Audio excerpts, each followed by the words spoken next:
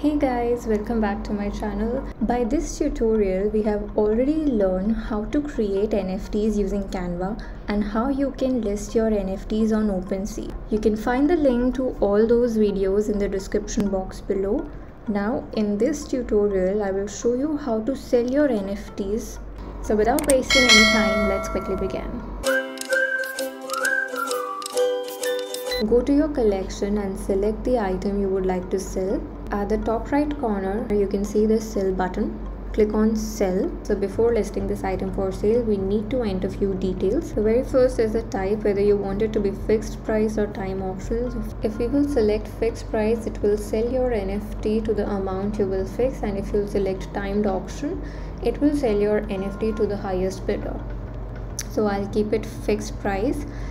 So I'll fix the price to 0.1 ETH, which is equivalent to $40.65. You can also change its currency.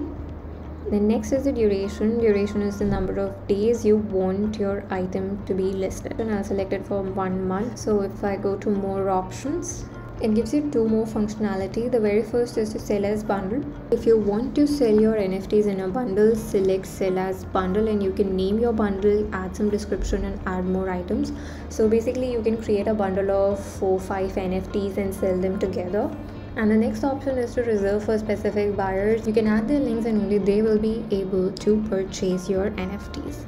Before completing the listing, please make sure to see the fees.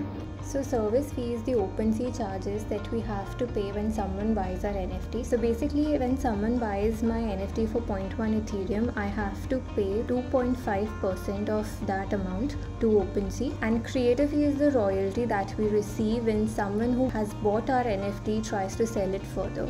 Once you click on complete listing, it will ask for wallet permissions, and once it is validated, your listing will be authenticated.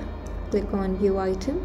And here you can see the current price we have set for the NFT. You can still enter the details for the NFTs, but we cannot change the price. The only thing we can do is we can either cancel the listing or lower the price. So if I have to lower the price, I can lower it to 0.05 and it will again ask for your confirmation and the price will be lowered. Or you can cancel the listing by clicking on cancel listing. And to cancel the listing also, it will ask for your wallet confirmation. Once it is validated, your listing will be cancelled. You can scroll down below to find all the events linked to this NFT. You can see we first listed this NFT for 0.1 Ethereum, then we lowered the price to 0.05 Ethereum, then we cancelled it. So that's it for today's video. I hope you like it. If you have any doubts or questions, do let me know in the comment section below. I love replying to them. And if you haven't yet watched how to create NFTs, go and watch my video. I'll paste the link in the description box below.